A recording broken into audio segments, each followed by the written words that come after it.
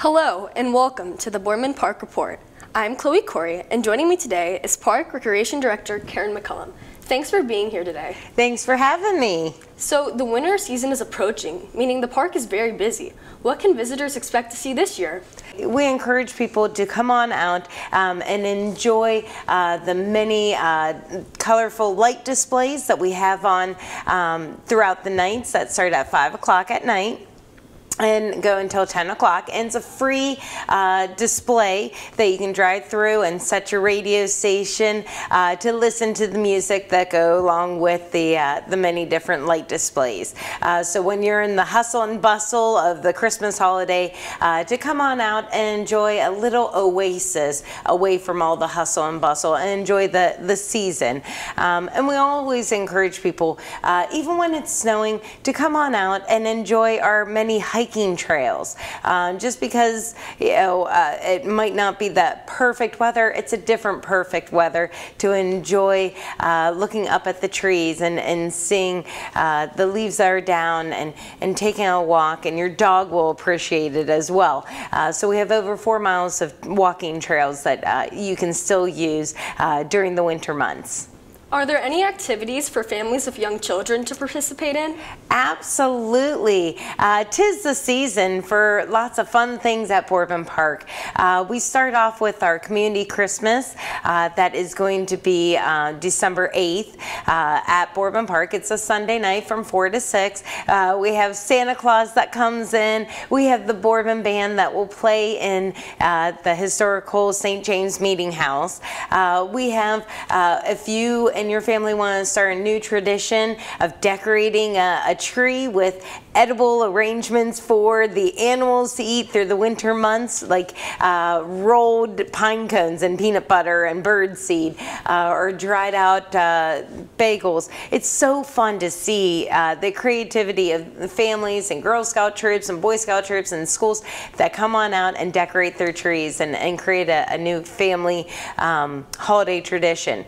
We also have new this year, it is called Christmas in the Park, hosted by Wonderstruck. And now reservation for that is going very quickly. So if you're wanting your child to come on out and see some Christmas horses and paint some ceramics, that is going to be November 24th, and like I said, that event is filling up fast.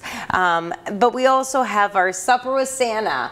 Everyone, their annual tradition of Supper with Santa is going to be in December, and we have, it's an awesome opportunity for your family to come on out, take a picture with Santa, eat some yummy ooey gooey mac and cheese and nuggets, and do some fun holiday crafts together. And that event, you can get tickets by going to our website at boardmanpark.com or by calling the park office. And then well, not lastly, but we also have our cookies for Santa. So if mom and dad love to have cookies, but they don't like the mess, this is the opportunity for your little one to enjoy making cookies and rolling out the dough, rolling out the cookies and covering it with all that ooey gooey, yummy, sugary goodness of icing and decorating it to their delight. So now those, you do need tickets, so you can contact the park office or look online at boardmanpark.com. Do you guys still offer senior citizen and adult programming in the upcoming months?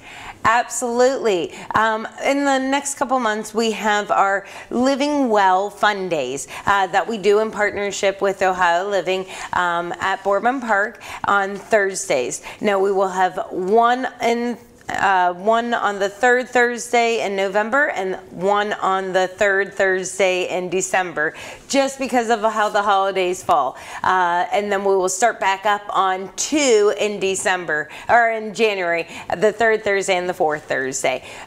Best thing to do is to contact either Ohio Living Senior Center on 5th Avenue or Boardman Park to register for that. And that's a great opportunity for senior citizens to come on out, or older adults who want to stay active in the holiday season, to come on out to the park.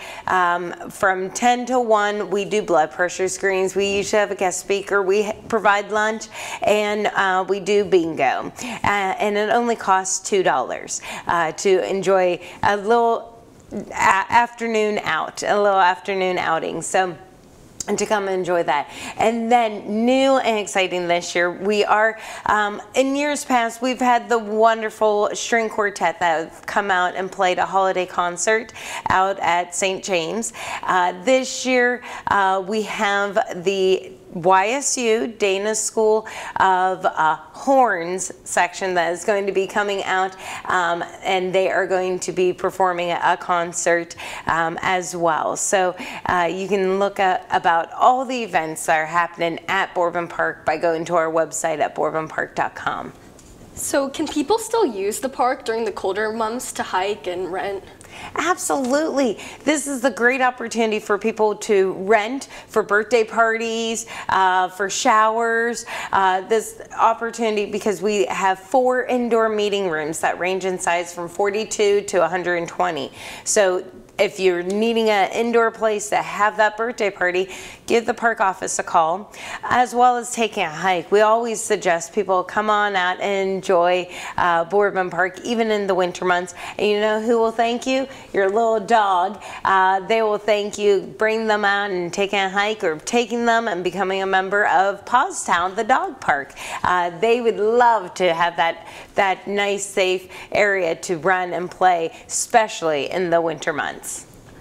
Thanks for joining us today. Remember, you can always find more information about specific events at boardmanpark.com. I'm Chloe Corey for BSTN, wishing you a great holiday season.